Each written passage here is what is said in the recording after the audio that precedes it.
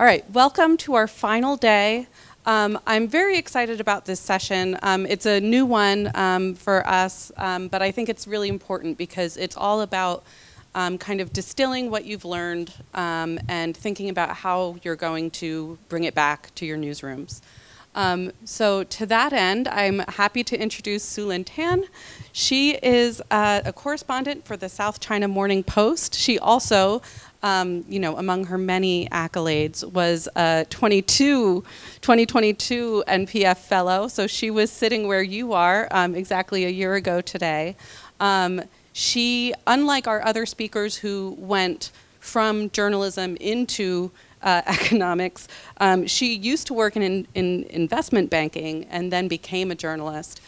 So she's got a really interesting perspective and is going to talk a little bit about how to do trade stories in a way to differentiate yourself from the pack. I'd also like to introduce Wahyu Dhyatmika. He is the CEO of Tempo Digital in Indonesia. He was previously the editor-in-chief of Tempo Weekly News Magazine. He specializes in data-driven investigative reporting. He's also done a lot with fact-checking, crowdsourcing.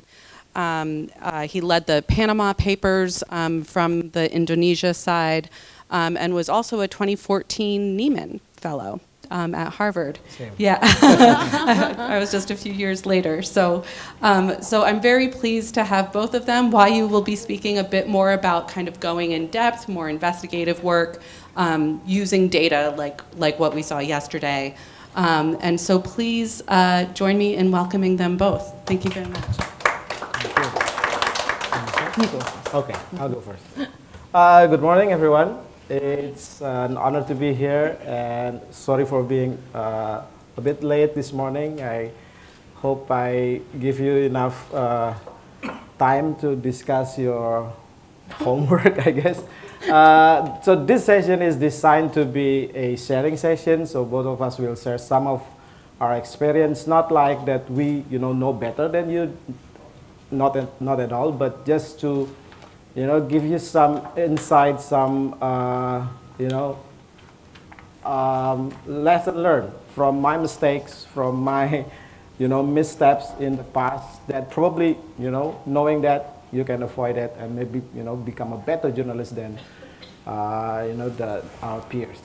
So briefly, this is the general principles that I've learned during the years in doing investigative stories, especially on the topic of business and trade. As you know, it's a bit different than investigating governments or other public authorities. Investigating business and trades needs, in my experience, needs more consideration of these three principles, because first it needs to be emphasized that it has a public interest angle. Not all, there is of course ways to find that particular angle, but for private companies, you need to also avoid accusation that you might doing it for commercial interest or for competition interest. So you need to be able to convey this to your readers, making sure that your readers understand there is a public interest, and you can show them with stories, with examples of how that angles plays in your story. First, I also learned that it is very important to use data, publicly available data. In some instances, it's difficult to get, especially in Indonesia or in Asian countries in general.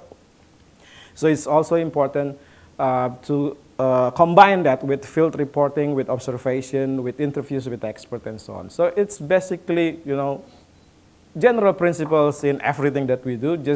I just need to underline this, especially for business stories, and I'll give you several examples of that.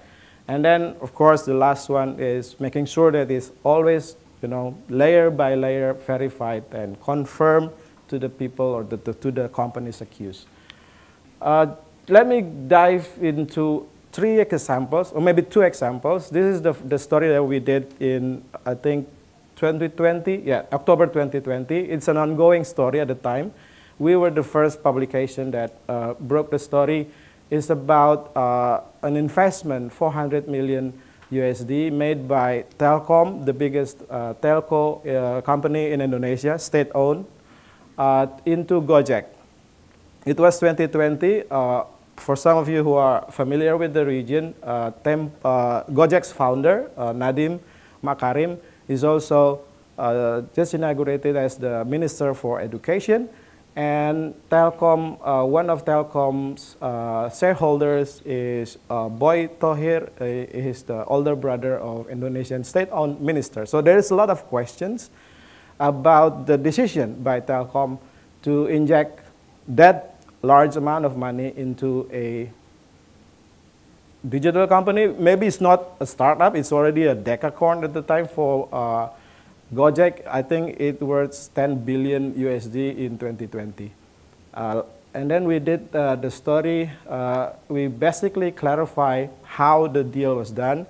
There's a lot of rumors swirling around about that connection between those two ministers. And we also got some insiders that tell us how the idea was first discussed within Telkom a few years ago, a few years before it was finally agreed. And it was even checked by the Attorney General Office for potential conflict of interest. So those was the big story, but the accusation that was directed to us after the story was published is what's the public interest. So we have to, fortunately in the story we were able to underline that it is a large investment, and Telkom is a state-owned company, and with that status, of course, there needs to be layers and layers of due diligence, layers and layers of investment committee, and some of those were not, in some experts' comments at the time, not thoroughly done. So that was the story. I just want to emphasize the public interest angle. How in this kind of story, in this kind of deeper story behind the news, it is very easy for you to be a target of attack if you not emphasize enough why or the motive behind the story, and how you can convince your readers that there is a public interest on that one. So the second one is a story that I want to show that it is blocked, I guess. The second one is about TPL, or Toba Pulp Lestari. Okay, so hold it. Okay, this is the story. It was also about 2020 because I moved to the management in mid-2021. So a lot of my examples come from the time when I was still the chief editor. We did a story on April, subsidiary in North Sumatra called Toba Pulp Lestari. This one emphasized the need for data-driven investigation and using publicly available data. It is started with a comparison of export-import data. So we compare the export of pulp, the value of pulp export from that particular company, from Indonesia, and the value of import recorded by Chinese custom office. So there is a discrepancy, and then we try to find out why the discrepancy occurred.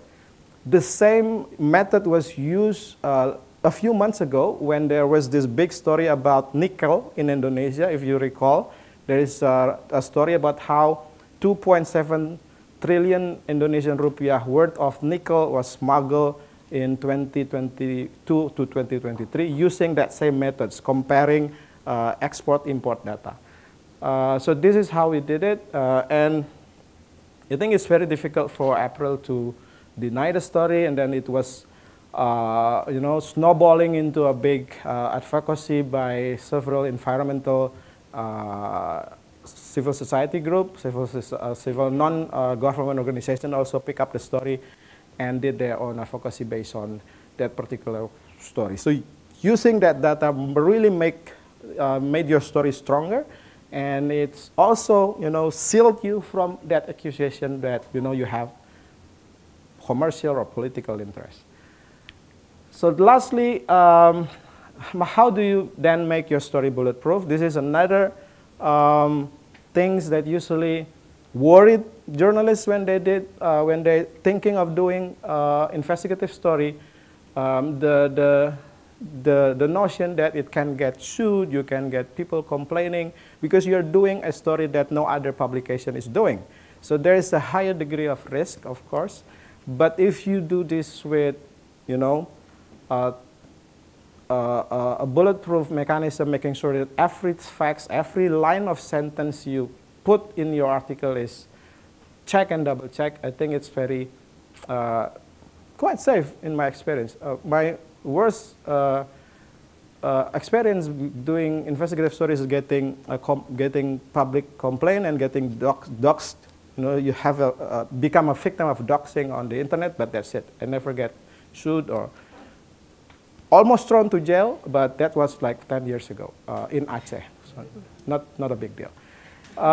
So the key are very simple. Use verified data. Make sure you get the other side of the story. This is a story that we published last week on the state-owned gas company, PGN, Perusahaan Gas Negara, the state-owned LNG company, and we found that they have 3 big investments that back in 2017, I think worth almost 1 trillion Indonesian rupiah, that I think 71 million USD.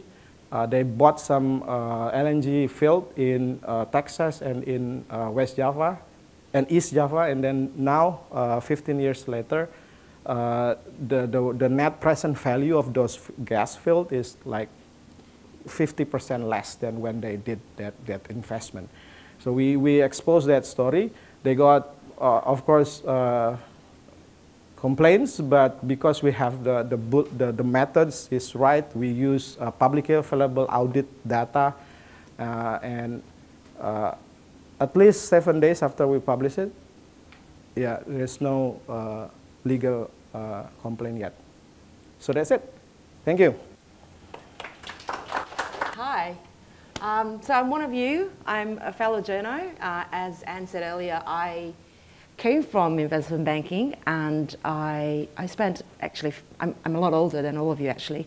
It's my second career. I spent 15, 16 years in funds management. I'm a qualified accountant and investment banking. So my career shifted journalism after the subprime crisis, actually.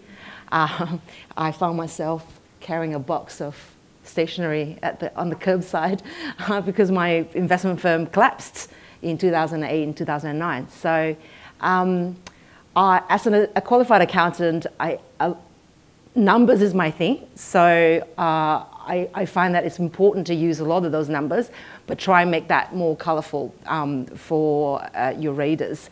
So I don't have any slides, but I'm going to go on what Wahyu has said before. So I'll use this session as a means of facilitating some of this discussion about passion projects and what to do and what not to do. Really, my topic is about what I like to do more of and what I like to do less of. So I find that these conversations don't happen a lot in newsrooms. You're beholden to daily clicks, and you're required to put out a certain amount of news. And so you don't really have time to think about what you should really do more of in trade and business and economics, and less of anything else. So just looking at the landscape in the last 12 months, global trade's actually changed again. There was a lot of US, China before, and now I looked at your topics, and there's India, and there's other sort of players in the game. So there's more, and also Southeast Asia is coming up really fast as well. And suddenly everyone's looking at a different sort of landscape just 12 months on. But one thing remains challenging, and that's reporting on trade. It's become more of a, bit of a gravy train. You get on a break, everybody goes up the same stories, you abandon everything, you follow the same story, you end up clambering over each other, writing the same yarn. So, but it's really hard to not do that because newsrooms have CVs and mandates, and, it's not like newsroom A does explainers and then newsroom B does follow-up. So, you know, we all have a regular set of audience we want to keep around. So there's just too much, I feel. I mean, I could be wrong here about, you know, things like what's a trade war, you know, what the sanctions mean. There's a lot of these explainers that go around. And I think they're important, but they're things that it really shouldn't take up a lot of our time. And maybe AI could be part of that solution, but we'll talk about that later. I have a long list of investigative stories that Wahyu has put up, some of the ones that I would have liked to do. And I realized that this list is going to go on forever. I probably will never ever finish it. But I'd like to take the opportunity to discuss some of these passion projects, if I may, and then we can talk about some of your passion projects and, you know, what we can do to get that going. Okay, so first of all, I'd like to do more data journalism, as Wahyu had mentioned. Now, I don't know how much time you spent around, you know, the WTO, IMF data, but there's a lot of data in those areas, like public data, that you can actually use on a regular basis. I assume that you've looked at them, and if you haven't, you certainly need to look at these places, and they're quite embedded in there. You have to take time to go and work through them. So that's one thing I like to do more of. I've always thought that business, because it's so, sorry to say this, but it's pretty dull and it's very dry. And coming from banking, I know how dull and dry it is, and it's probably why I moved to journalism after you know, such a long time in it. But the way to bring it, to make these stories alive is to turn them into people's stories. So for example, I have a little thing for the mango trade between Cambodia, Vietnam, and China. I have a thing for it. I like to go down the Mekong and work out, you know, go down the farms and work out all these little farms and figure out what sort of trade goes on there, how they sell their mangoes to each other, how their mangoes are taken for granted, or they're, you know, I spoke to some farmers before, but I can't actually go there for budget reasons and time reasons. So it'll be nice to go down that river and find out what goes on there. But also the grey trade of mango trading, you know, between these countries. I think there's a lot of, you know, Vietnam taking Cambodia's mangoes and then labeling Cambodian mangoes as Vietnam mangoes. It's sweeter, but nobody knows. And so, you know, there's all that secret stuff that goes on that nobody actually writes about. So I think it's important to bring those stories to life because we relate better to people, as you know, with people's stories and color stories than just straight number stories. So that's one of the things I like to do. The other thing I thought would be something I like to do, and maybe if you guys have the budget and time, I like to get on the vessel, a bulk carrier, for example, and spend 3 weeks on it, or however long it travels, and see how it arrives at port, discharges its goods, and then reloads and goes back again. That whole process, I think, is quite interesting. We don't understand how we get our coal, we get iron ore. We talk about it in a sort of prosaic manner, but we don't actually write about how those things happen. So if you want to understand where your shoes came from, for example, they sit in a container. How long does that container stay on sea for, and how long, you know, what's the journey of that pair of shoes? For example, follow a pair of shoes that you want to buy, for example, and trace that journey of those pair of shoes and how it actually arrives at your doorstep, for example, by e-commerce or at the shops. And now that inflation is such a topic, maybe you can explain why it's actually more expensive than it was, you know, 2 or 3 years ago. So I like to do more of that, and maybe we can talk about your passion projects around that. The other thing that's really, really obscure is the digital trade economy. Now, I don't know what that is, to be very honest with you. I mean, there's this, the Digital Economy Partnership Agreement, DEPA, that has been signed. Singapore is a signature on it. And on that, it says that we all want to be more digital. And one of the things is, digital invoicing, paperless trade, electronic identities. What does that all mean? Does that mean that there's some, you know, do we all change the way we do things? Does Indonesia have to change the way it does things? Or does New Zealand have to change the way it does things to comply with that particular agreement? Or, you know, how do we bring that story to life? How do we explain DEPA to your audience rather than saying, oh, so-and-so signed DEPA, win, you know? That's a great, you know, good MOU. So That'll be a good one, I think, to be looking at. One other thing I like to do is I like to know what trade lawyers do. So Deb Elms, who's coming on the scene later, is somebody you want to stalk regularly because she's what we call a trade lawyer. So they go around helping people work out things like RCEP. I mean, what does that even mean? Helping people with RCEP.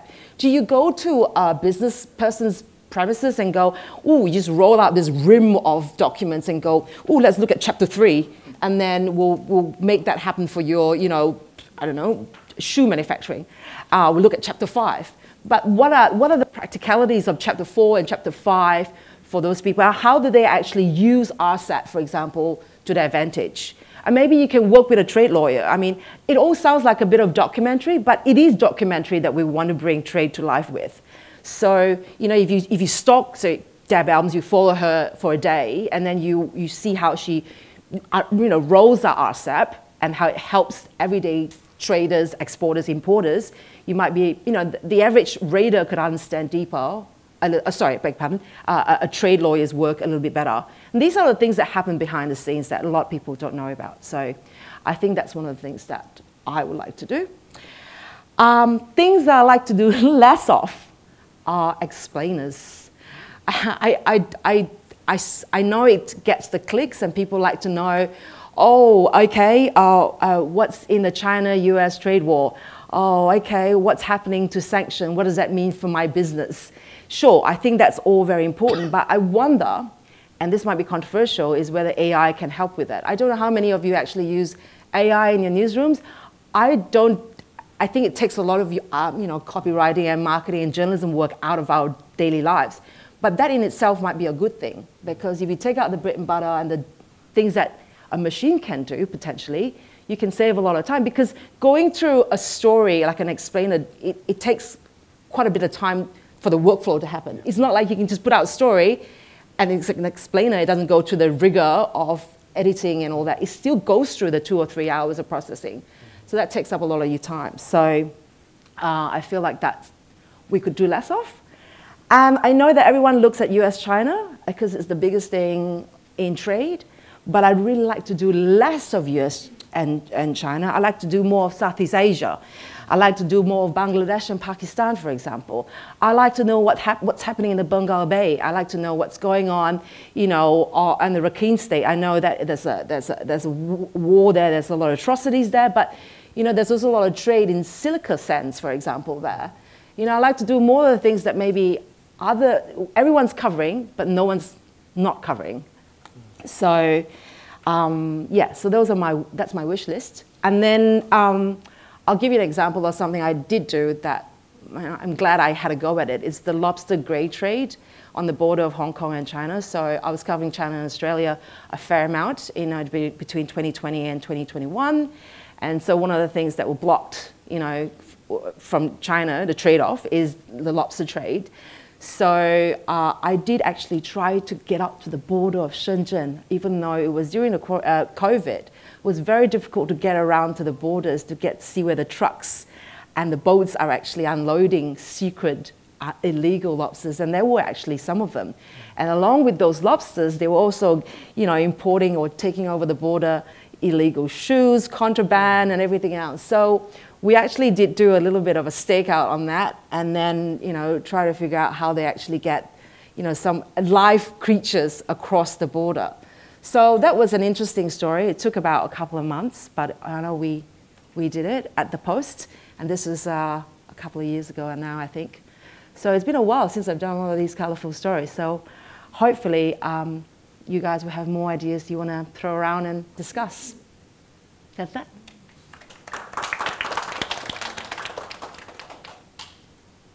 Okay, before we start our exercise, I'd like to open it up to questions, comments. Hello, selamat pagi. I'm Komel, a journalist based in South Korea.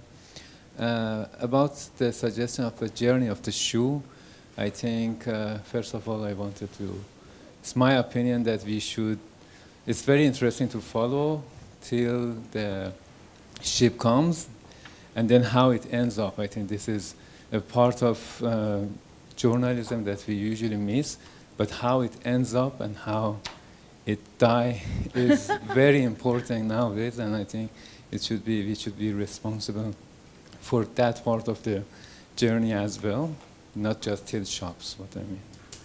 And I want to know your insights, and also you mentioned about this bulletproof journalism and fact-checking, which is very essential, but nowadays, I studied journalism like 15 years ago, which was a different time. Now I feel that journalism is more respond to social media and all the mobile phone, I don't know, pretend to be journalism and just sending different like comments. And I feel that nowadays journalism, we as professional journalists also kind of trying to make the title in a way that it will be more shared, or just follow up with whatever is going on in social media and we add something to it. And it's really, maybe if we go really like the way that we should go, it won't go to the cycle and then it won't affect that much. So I think we are in a situation that whether we need to go to this shallow sea of this type of journalism or go to fact-checking deep journalism, but without audience. I want to know your insights about it. I'm still thinking. Okay. Yeah, thank you, Kumi. I think that's a very important remarks. And you know, having this opportunity to be in these two roles as an editor for like more than 15 years, and in the last 3 years being in a management role, I can say with confidence that those in-depth fact-checking stories are still very much needed in the market. Maybe the audience is smaller than if you compare one long-form story with, you know, straight news on, you know, the arrest or the interrogation of our coordinating minister for economic 2 days ago. Several stories on those those interrogation in the Attorney General office can get easily a couple of 100,000 clicks, but for like a long form for the LNG story, for instance, if you get 15,000 viewers, that's already a good achievement. But in the market, if you look at how, you know, the market perceive your story, what I meant by market is the particular industries working on that sector. They are using this story as a signal, as an intelligence source to know what really happened in the market. And if you can show that you are independent, you do your story like, you know, very impartial, you verify and confirm every facts, it emphasizes the relevance of journalism for the market, for business, for trade, because that's exactly what the market needs. Of course, they can subscribe to other intelligence sources in the market, like, you know, there's a lot of providers for that kind of info. But if it's out there in the public, it carried a certain weight because you are able to publish it publicly for everyone to see and read. I think that that in the long term, it has impact. And for your publication, I can also testify to that. It also grow your brand. It will make advertisers look up to you and, you know, want to place ads, want to work with your publication, because if you have that kind of stories on display, it shows your, you know, your league in the market. Of course, so I will not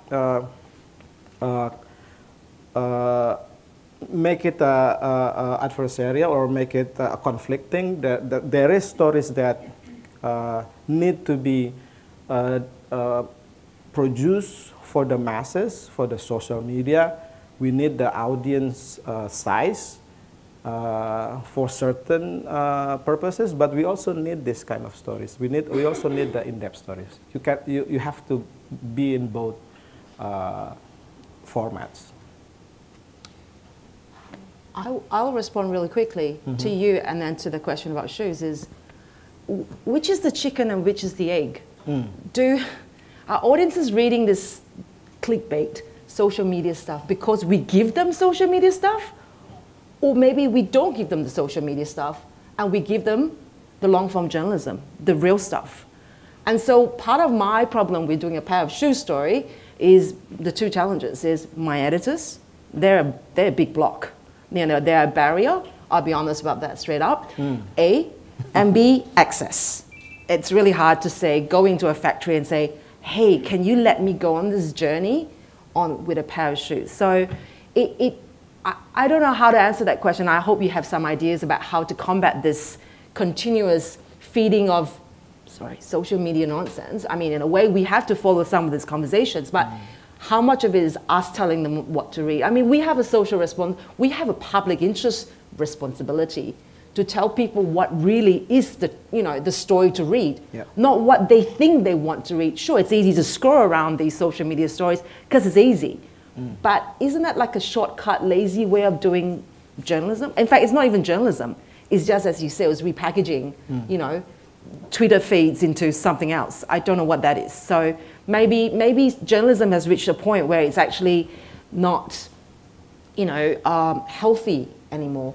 And it needs all of us to then make a stand and try and change that. Whether or not that's speaking up collectively to your editors, or maybe it's involving people like the National Press Foundation to speak on our behalf to help with their education. It's really hard to tell. I know people have business models, and I know that, and they have to chase certain things. But again, maybe it's about using artificial intelligence, doing all that stuff that they want, and then keeping the real people to do the real shoe stories. So, I mean, that's really, that's what I think anyway. So, sorry, there were questions. Yes, thanks for coming. I'm Lisa from the Wall Street Journal. I guess I'm curious, can you recommend for folks in the room, what are the best public databases to go to if you want to do more in-depth trade reporting? And if you could, walk us through the genesis of a data-driven story. When you have a data set, what are the red flags you tend to look out for? And how does that result in a story? Thanks. I'm looking at okay, the first database that comes to my mind is Comtrade from UN. That's very useful as a starting point because you can always compare the export-import from different countries. But the red flag is you have to then go to the original source. So once you get some idea of the story that you want to do based on the Comtrade data, then you go to the original source on the countries itself. Usually the statistical agency will have the same data because they are the one who input it to the UN website in the first place, or the custom office. Another red flag is always look at the period of the database and look at the methodology, how they gather the data there. So you will be aware of the potential bias when the database was formulated or was completed. And of course, obviously once you have the story based on the data, then you need to go to the field, get some random check on several items or several instances in the data to make sure that it is verified by yourself. So you don't rely entirely on the database itself. There's a funny incident in Indonesia a few months ago.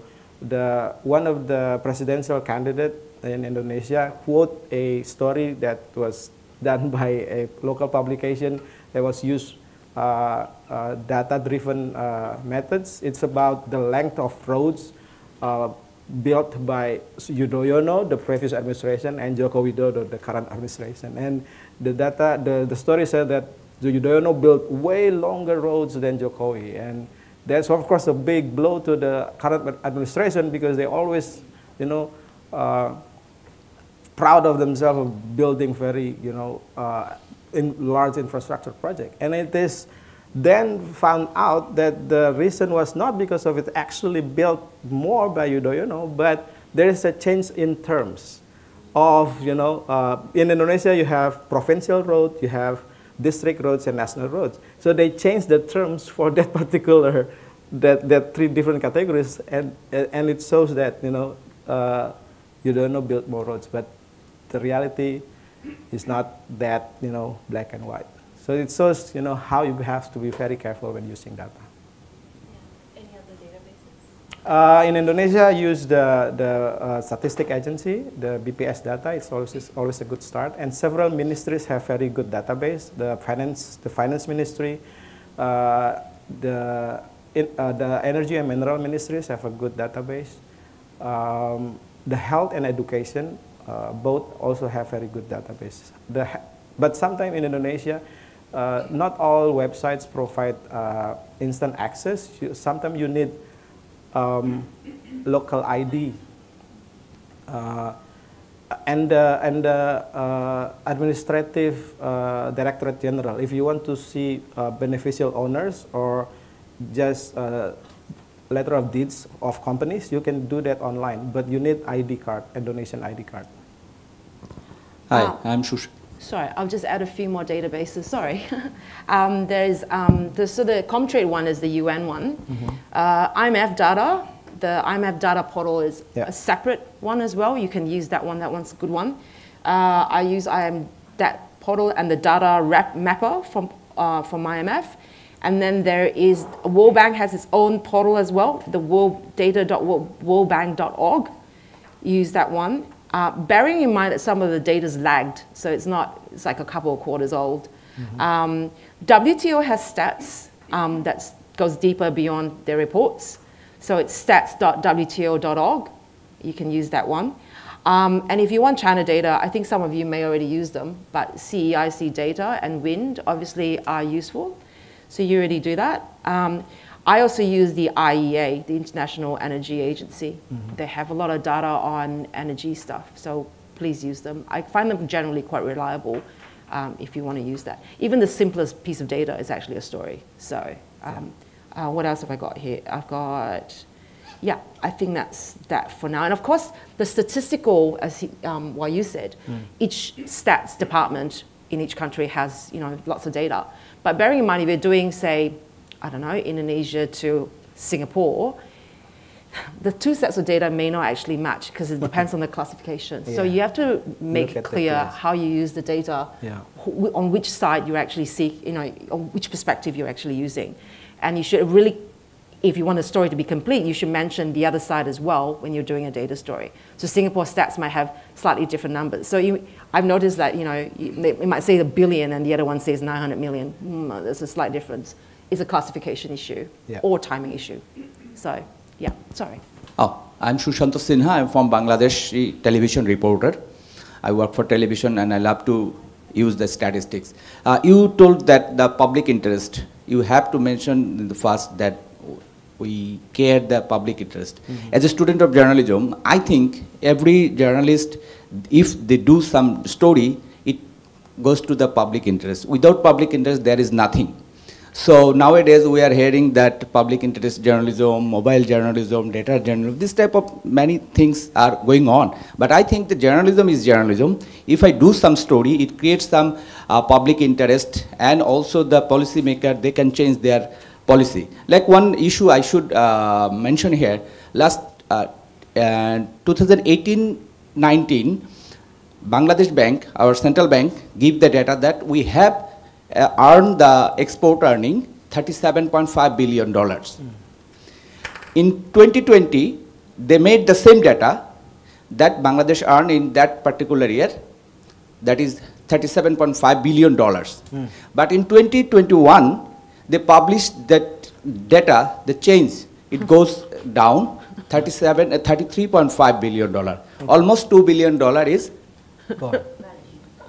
Wipe out. nobody knows. Everybody knows. And when I made the story, that time Bangladesh Bank said, we are working on it. You can imagine this is the money that not goes to the freight cost. This is the export receipt by Bangladesh. So that money, how you changed after 2 years, financial data. So when I made this story, it creates some problem also, because Bangladesh Bank, now we are, last year I made that story, and we are facing the severely in the foreign currency reserve. That's why the $2 billion is too much, because Bangladesh is going to IMF for $4.5 billion. It's almost half of that money goes on. And another issue I should pick, that is the issue of public interest. Public are involved, but they don't have the interest. Like the cigarette smoker, Bangladesh is highest smoking country in world. That is every day 20 crore Bangladeshi taka, that's mean 20 million Bangladeshi taka. They are taking money, they are taking from the people out of the price that printed in the cigarette packet. Each stick, they are taking 1 taka more.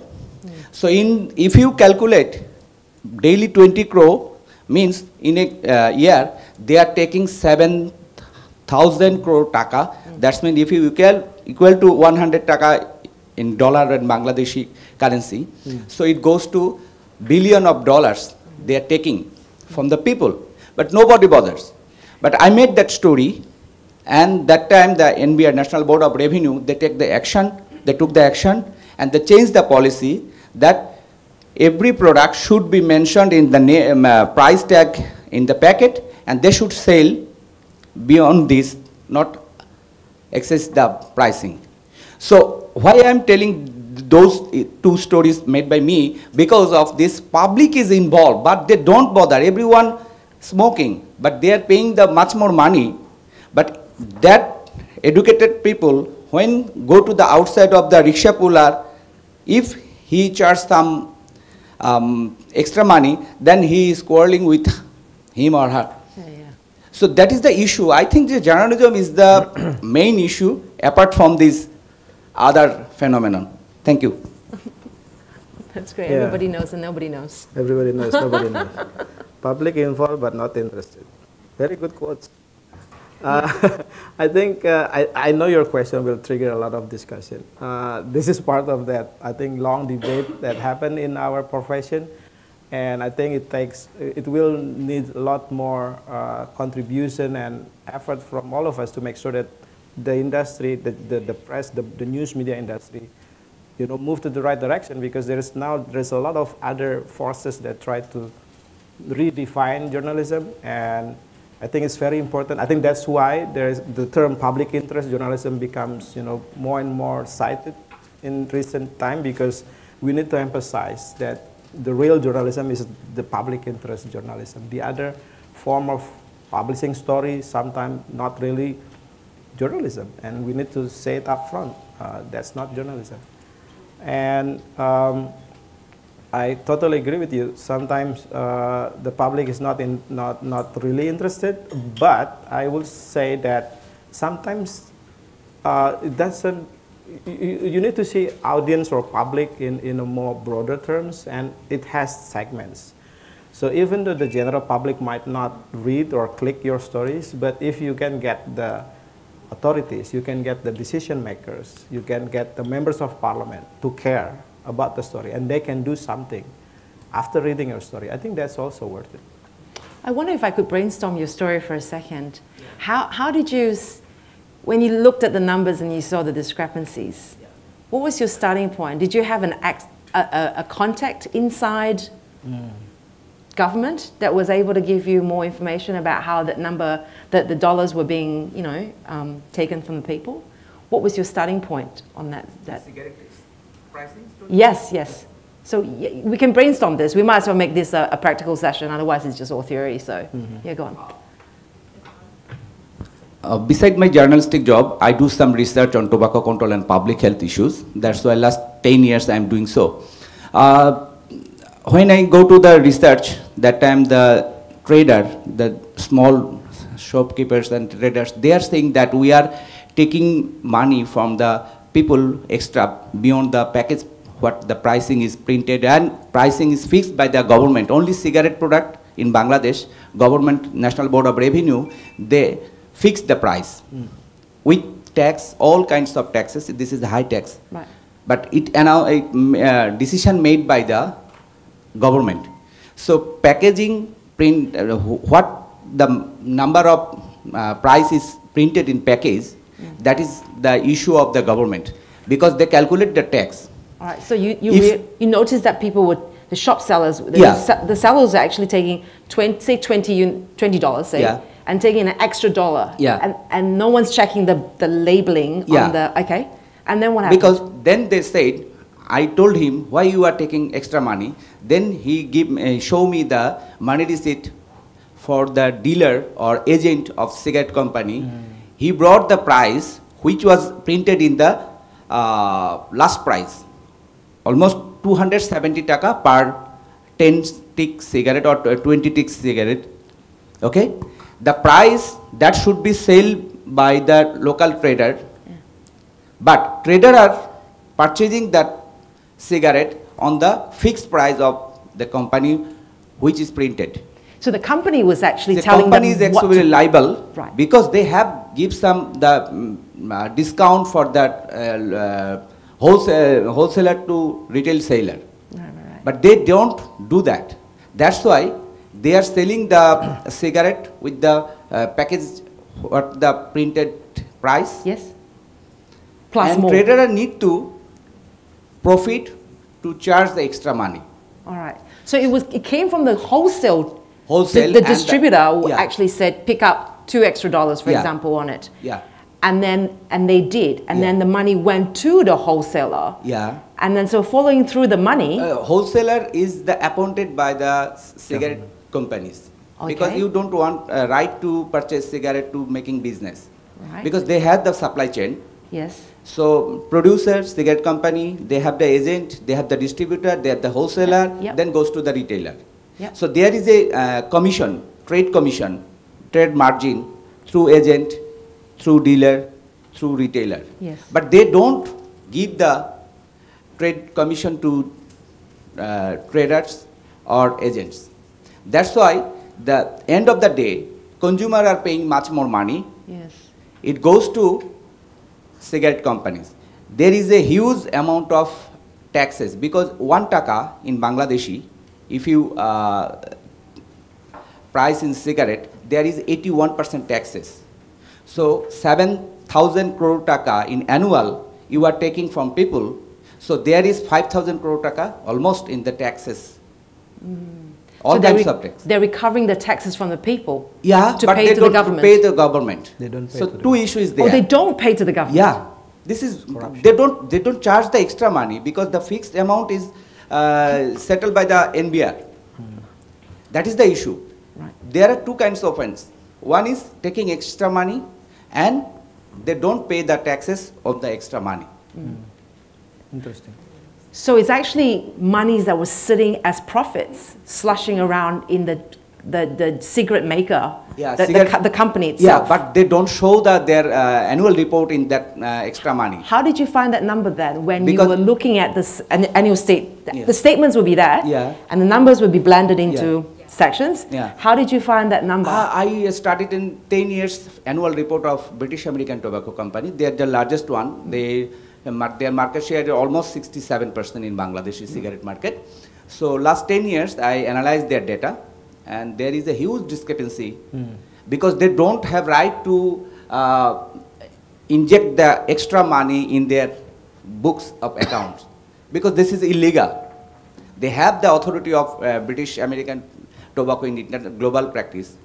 So they are taking money, they are cannot inject the money in their financial accounts. Right. So this is fully illegal. Yeah, but how did you find it? Yeah. You analyzed 10 years Yeah. of their financial statements. Yeah. And what gave away the missing dollars? How did you actually find that, through looking at 10 years, how did you find the missing numbers through doing that? This is very easy, because they have to say each month how many cigarettes they are selling. Oh. And they have to take the permission from the National Board of the Revenue, because there is a tax levy or tax stamps you have to put in the every cigarette packet. So you are claiming that this type of, this month, July, Yeah. they will produce 1 lakh packet. Right. So they will go to the NBR and apply for 1 lakh packet cigarette stamps, and it will come from our security printing press, and then you will go to the market. So there is a chain of supply side also, and also the revenue collection side.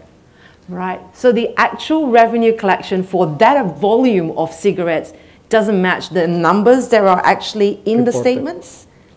So for example, if they were supposed to produce X volume and it was supposed to be X dollars, it's not the number that you're seeing in the statements. Is that correct? Yeah. And every year for 10 years is the same? Yeah, same. Almost same. And another issue, that is that we have separating the data discrepancy. That is, in our national budget, on the 1st of July or June, we proposed the budget. Okay? In the mid of the year, government rethink that we will not be able to collect the revenue that we fixed in the earlier, and we will not expend the money as we shortage of revenue collection. Then in the middle of the year, they changed the budgetary amount. We call the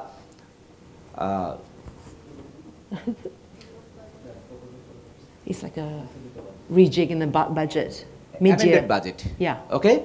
And then lastly, the June of next year, 30 June of the next year, we came to the another data, they came to the another data with the actual budget. So there is a 3 data, first proposed budget, and this amendment budget, and third is the actual budget. And similar problem with the cigarette industry, British American Tobacco Company, Japan Tobacco, they have their financial accounts on the January to December, calendar year. Yes. But in Bangladesh, government or NBR or other institution, we calculate the financial year. That's start from the 1st July to June. 30 June. Yeah. So when I calculate to the particular year with British American Tobacco and the government revenue, there is a difference, because they don't calculate the financial year like the government. Yeah. So there is a problem. Similarly, when I go to the Indian and Bangladesh trade relationship, there is a discrepancy. And the same thing, we can't find these things. That is, the Indian financial year start from April. But our financial year start from July. So How long did it take for you to go through the 10 years, and how did you get time off? I'm asking you a question now. How did you get time off from your daily grind to do that story? I mean, how do you get there? almost 11 months.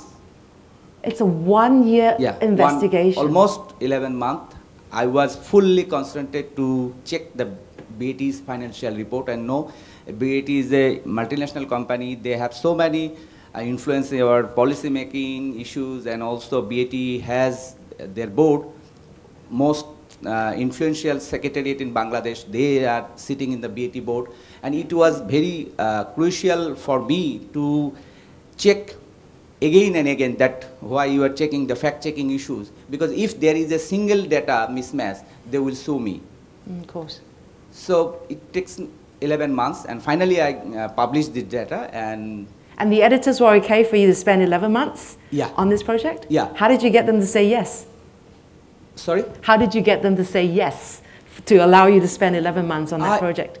11 months. They wanted it, or you wanted it, or how did it work? This is two issue. It was my research project, and my office gave me the time, and I did some other work with this program.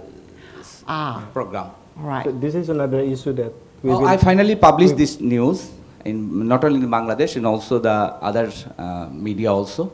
Yeah. So there is another issue that we should discuss. How do we then pitch this kind of story to the newsroom, to the editors? Maybe others have some difficulties, want to share their tips maybe. How do you convince your editors to do your passion project, your passion story? Because obviously your editor trusts you enough to give you that. In Tempo, my experience as an editor-in-chief, I ask every reporters to have their own passion project. So that make it easier for this kind of ideas to surface, because it needs the right environment in the newsroom to make sure that you are not only confined to your assignment, to your beat, to do your daily stories. Maybe anyone wants to share also their own. Somebody over there has a passion project, I think. I think there's 3 or 4 of them. Hi, I'm Chapek from Channel News Asia. So TV, and we pretty much 24/7. But of course, you know, as with every newsroom around the world, we have headcount issues. Yeah. Young people, they're drawn to TV. They want to appear on TV. Not everybody can be on TV. Newsflash. Plus, we have bulletins to run, right? So to kind of take the pressure off, sometimes, you know, fortunately, unfortunately, we do have to repeat a lot of content because there is that much we can do with existing, and there's the bread and butter, right? Like today, Qinggang, that kind of thing, you know. So I am a bit on, I do my own stories, and I, at one point in time, I was assigning stories. And just to give, to be concise, you're a journalist, right? What we did for our bureaus, the international bureaus especially, because they are very thinly staffed. Whole of China, 2 correspondents. Wow. Is that enough? Obviously not, right? Any one day, just in Beijing alone, maybe you have 10 correspondents and you still can't do enough stories. So, and for TV output, right, our credibility is like, oh, when Qinggang, something like this happens, oh, let's go to our correspondent in Beijing, what does she have to say? So this is obviously is a more important story, she'll make herself available. But what our EIC has decided was, you know, only on significant events, we tap our correspondents. Because they need to have the free reign to run stories, and you know, also passion projects, and also we have it's kind of a weekly bulletin, so to speak, half an hour, correspondence diary. So it's through the region, and a bit longer form, say 5-7 minutes, more of a package, and you know, they go and do the property crisis. You know, someone cannot, they have to live in a rotting apartment with no sewage, no lighting. You know, that kind of stories that, of course, yes, you get a lot of clicks and you get awards as well. So everybody is kind of happy. And you know, we also recently have a report that, surprising even to ourselves, that you know, you think Channel News Asia Singapore national broadcaster, most of our audience is of course Singaporeans. And then we do get a lot of traction from within the region, like say during Myanmar, what happened, we got a lot of traffic coming to us, to our sites. And then actually, but we are getting a lot of data where we find that North American audiences actually want long-form content out of East Asia and Southeast Asia. So, you know, in this way, we kind of free up the correspondents as much as we can. Like, you know, if we cannot get them to comment, get a guest, for example. You know, so this is one kind of quick and dirty way, you know, that you just have to kind of think of other ways, you know, to let your correspondents who are on the ground, they have the very wide contact base, obviously the language skills, to pursue all these stories that people really want to watch and learn about. So that's my 2 cents worth. Thank you. It comes both ways, from the top and also from the bottom. I'm Anton with the Southeast Asia Globe in Cambodia. I guess to answer your question briefly, the only way that we get these longer-term projects funded or approved by our editors is through funding. So I think for independent newsrooms across the region, it's grants like what the National Press Foundation would supply, and we've definitely spoken about this. So the 2 main concerns with that is, one, of course, it's unsustainable. So the second you stop getting these grants or a reporter stops applying, because this usually happens after hours, all the money for these field trips, you know, to go out in Cambodia to follow these mango farms, no editor is going to approve that. So I wanted to ask you, I guess, how you see sustaining that for smaller newsrooms. I know Tempo has also received a lot of these reporting grants. And then I guess my second question is, what role does collaborations have in these, you know, wish list projects? Do you try to find a collaborator for everyone, or to be honest, does that slow down the whole process and it's better to just do it internally? I think that's something a lot of independent newsrooms, especially in the Mekong, are struggling with because these data sets from the government just aren't available. So a lot of it requires days in the field and all the money for that. So I was curious about how you thought about sustaining that in the future and whether or not collaborations really is like the long-term solution for smaller newsrooms. I mean, grants. Could you talk about grants? Yeah, I think that's one of very useful tips to get your passion project going. Get a grant. How much grants are there in the world for this sort of thing? What? Well, it's not enough, obviously, but if you look, there is a page on LinkedIn for the, what is it called, the Global Fund for Media Development, something like that, and also the Public Interest Fund. There are multiple newsletters that journalists run that go straight into your inbox for these grants, and then there are groups like NPF, the Pulitzer Center, Earth Journalism Network. The only issue that comes up is that a lot of these grants are government funded. So USAID, AusAid, Konrad Adenauer Stiftung. So a lot of these groups that are paying, that will actually get you into the field, they don't have editorial control, but it is coming from different, usually Western governments that cover this. But there are, in terms of how many grants are there for environmental stories, I would say we probably apply to 1 or 2 grants a month to cover a lot of our region. And it's rotating basis, so it's not just one term. You can apply, if you miss the deadline this month, you can apply next month. And most are annual as well. I just want to mention maybe 2 initiatives that are also happening now. The Global Fund for Public Interest Media is also gathering a lot of fund. I think they want to get 1 billion USD for, I think they're in the process of getting that, and once it's there, it can be more sustainable source of reporting grants. And the other part that also ongoing is the negotiation between publishers and platform.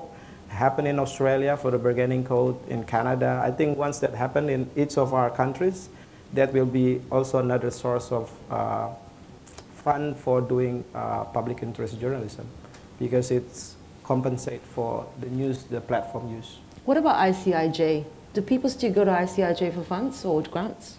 They don't give out funds for reporting.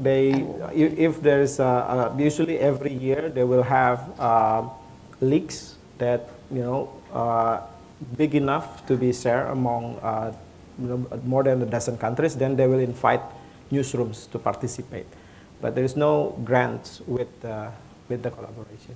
Right. So even if you get those grants, though, the question is how to free up your time to actually do the work. So you still have to actually get away from the newsroom, and to your point about you're lucky that your correspondents are given time off. I don't get that time off, So if you're running on a very lean model, then correspondents do everything.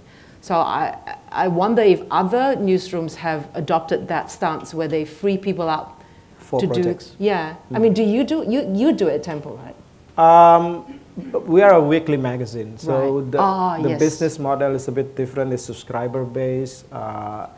It's different if you are impression based. If you're looking for like the reach, and then your advertising depends on the wider reach you can get. I can understand the pressure to get like more audience. So it comes down to business models in the end.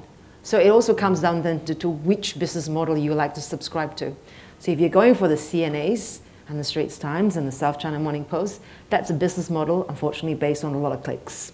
Right. So, but if you go on a magazine business model, and maybe this is something you want to think about, that maybe the daily grind is not for you, because if you want to do long form, you might have to join something like Tempo, because that's a magazine model, and or for example, like The Economist or National Geographic, where their entire model is based on just doing long form or any other of the similar, ilk. But if you don't, everything else is going to be quite difficult, I think, unless someone's got an idea how they actually persuaded their editors to actually change their mind about their newsrooms. But I don't know, maybe someone's got an idea. Oh, so you've got an idea. Hi, Dylan here from Nikkei Asia. I guess for us, I think whether I would say we are probably on a hybrid. So we have the long form stuff and we have the daily grind. And we don't chase the viral stuff. So that hurts us in the sense that we don't get as many views because we don't really do the clickbaity stuff that's on social media. That's a very conscious effort on our part to try to deliver at least content that is that feeds your mind. I guess this is what I learned from the Financial Times, because Nikkei owns FT, and we had a few sharing sessions with them. In the example of stories like Wirecard, what happened is that I think the fundamental basis is that if you find something that you have investigated and it is a big enough story, the first step will probably be to convince your editors that it is a big enough story. So once you cross that hurdle and they are convinced that this is something that is worth time that's devoted for, the model that they might do is to set up a special projects. So you wrangle one editor or one head editor to head this story that's working in the background. Then you lasso 1 or 2 or 3 other reporters to work on this story, and you create a special room where you brainstorm and you develop your sources, you cultivate your sources for the story, and where all that secret information goes to as you develop the story. Meanwhile, you go about your daily job. When there are things to cover and stories, sports stories to write about, you do that. But there's always an overriding emphasis on, at the end of the day, taking your time to perhaps deliver this big, impactful story that might make the headlines or might win awards. The model that perhaps we would do is to create a special projects team of 1, 2 editors, a few reporters, because sometimes stories, it's hard for one person to have all the sources.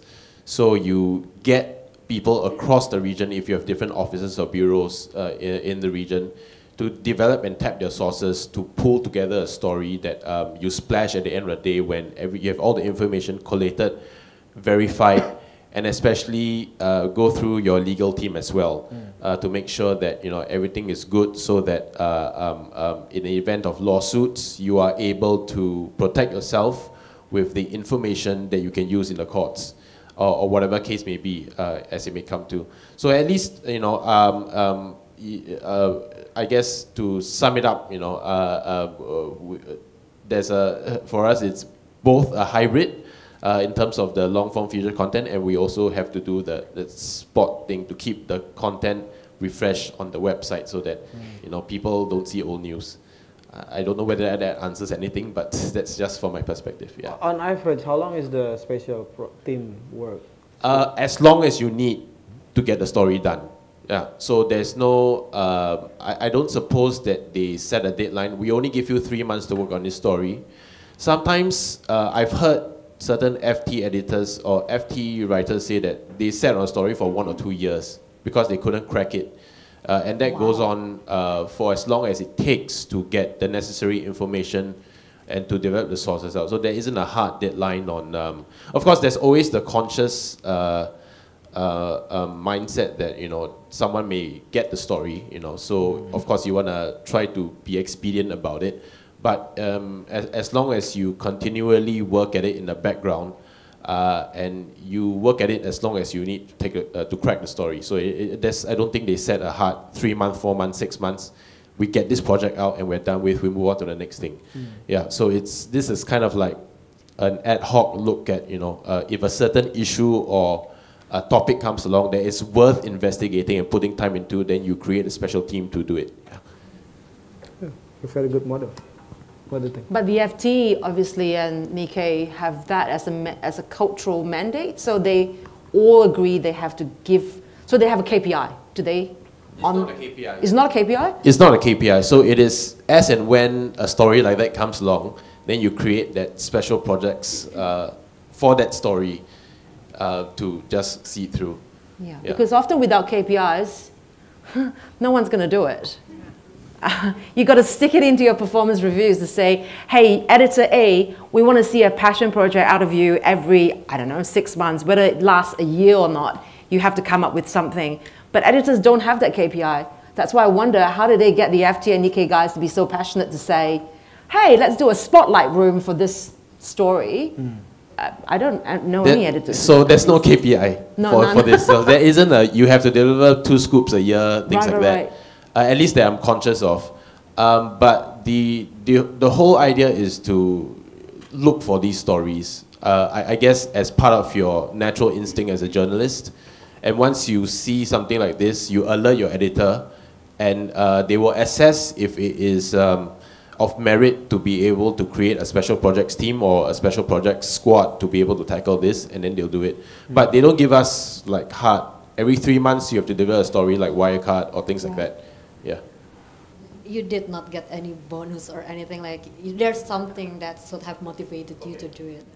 You had a bonus, wow. Yeah, so I mean, so I don't know how to answer this question. Yes or no? we do have a bonus structure, definitely, but I don't know how it's, honestly, I don't know how it's assessed. I think your question is what motivates us to look for stories like this. I don't know, because culturally in the newsroom there just is a motivation for it. I don't know how to explain it. As in, like, it's not like I guess it's a case of you see your peers doing great stories and you want to do a great story yourself. Is the motivation. So we don't go to the editor and say, I'm hoping to get, you know, a 3 months bonus out of this scoop. You know, there isn't something like that. No. It's more a case of, as far as I can see culturally in the newsroom, I look at my colleagues in China, they did this great story, I aspire to do something like this. You know, and same, vice versa. They may see a good story that I do and they hope to do something like this. So I think that's the sort of culture that we are working on. And I don't know whether you think this is highly imaginative, but that's just what I feel is sort of like pushing us to look for things like this. Because we just want to do something that's impactful, that would, you know, sort of like live up to the expectations of our audience, and also, you know, at least show that, you know, what your colleagues over in the Hong Kong bureau can do or the China bureau can do, you can also do as well. Yeah. So we're coming up on time, but the discussion was so good, I did not want to interrupt with the exercise. So what I'm going to do is I'm going to walk you through it, and you can do it on your own. And I know that there were some other questions out there. I would encourage you, if the speakers are okay with staying a bit, to come talk to the speakers as you've been doing. So just very quickly, so some things to think about. First, rapid radical brainstorming. This is all going to be ours, so hopefully it'll be easy to remember. So you're all familiar with the idea of blue sky. That is like, think about, you know, we talked about a lot of obstacles, right? We talked about access. We talked about editors not approving what you want to do. A number of you are in places where press freedom is not the best. Pretend none of that exists. Pretend you are your editor's golden child. They say yes to everything you want. Pretend you have all the access in the world. You know all the right people. What are the stories you would most want to do? And don't evaluate as you go. Just make a list of what's coming into your brain. What is, you know, what's the things that you most want to tackle? So that's the first part. That's the first part of the brainstorm. Then, refine. So choose a few of those and think about, okay, what can I actually build out here? Like what of these is a little bit more possible? And then hopefully you have, you know, 3 to 5 of those that have a little bit more meat to it, that you think, okay, there's some reality here. Actually, I'm going to make that 2 R's also. Refine, realistic. Okay. And then the last one, ready. So choose at least one and get it ready for a pitch. So like build it out to the point where, okay, this is the one that I'm going to take to my editor first, and this is the one that I want to prioritize. So I would encourage you all to do that on your own. We were going to do it up at the whiteboards, and it would have been loud, but it's probably better just that you're loud in your own heads anyway. And yeah, I so appreciate you all for coming and for facilitating this discussion. Thank you so much. Thanks, Wahyu. Thank you.